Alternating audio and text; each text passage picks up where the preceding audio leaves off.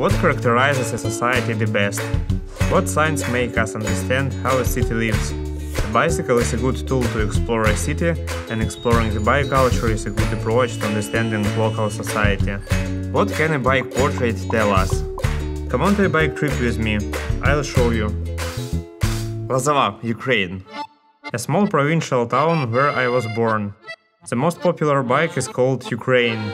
It's a simple and a cheap bike. People modify and customize bikes for their own needs. Just from looking at bike, you can understand who owns it and what they do. Kharkiv, Ukraine.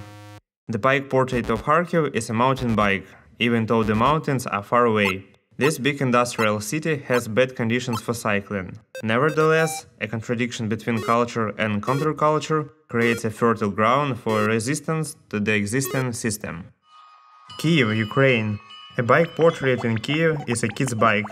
Children ride bikes there, but when they grow up, they become car drivers or passengers who neglect the rules on the road and their aggressive driving, fighting for their place under the sun. I changed my aggressive mountain bike to beach cruiser there to feel calmer and safer. That's where I first got the idea of bike portraits. Berlin, Germany. The Berlin bike is a work of art.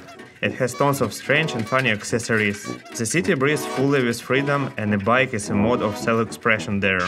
I got an idea to make a video of random bike bells and compose a city streets melody.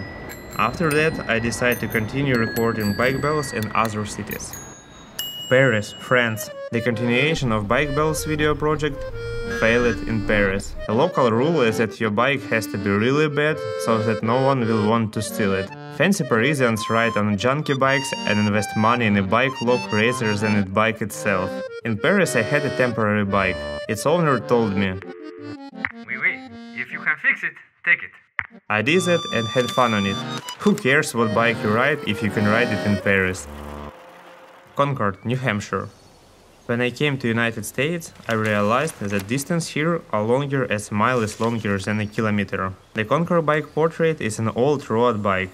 It seems that time stopped here and the New England landscape seems untouched. Therefore, retro is appropriate. Most of the cyclists are seniors, but they look very fit, most probably from regular workouts on their bikes. Roanoke, Virginia. It is a small city in the American South. The bike portrait is a bike bought from Walmart at the Black Friday sale. It is used only several times, if at all. A bike stays outdoor and has a rusty chain. No care, no love.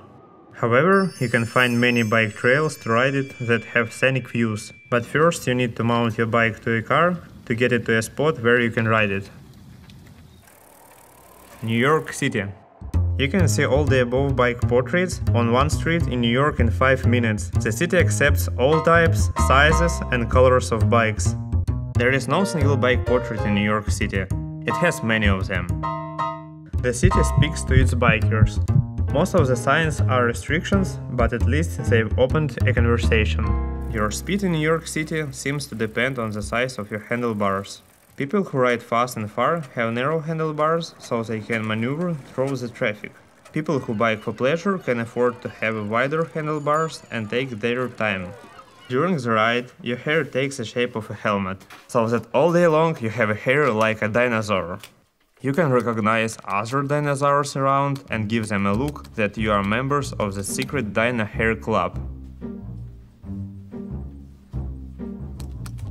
If I stay in New York longer, I already know what bike I need. If I move to another city or country, I'm sure I will bike there. Cycling since I was 6 years old, I realized that there are no bad conditions for riding a bicycle. All conditions are perfect. You just need to find the right bike and the right approach for riding. Next time you see a bike on the streets, think about how it is an extension of the culture of its city.